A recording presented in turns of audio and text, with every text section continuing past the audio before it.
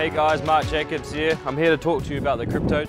The awesome thing about the Krypto this year is it's got a bridle 4-line option. The reason why we went 4-line, it's a lot cleaner, simpler, and it works just as efficient as the 5th line, if not better.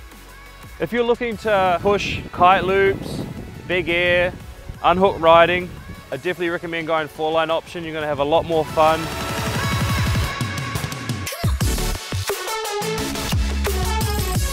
Get away with loops a lot better with a 4-line. It's an overall better package in my eyes, riding 4-line. If you are into pushing your Wakestyle riding, you want to really get into the unhook tricks, looking for line slack only and also a much more stable sea kite, definitely go with the 5-line option. This option will be your best choice to progress for your unhook riding. You're really looking to get mega loops, get a lot of power and level with that kite. The 5-line option will be a bit better as well for that. But in every other aspect, I would recommend going for the 4-line option. This kite works amazing on the 4-line option.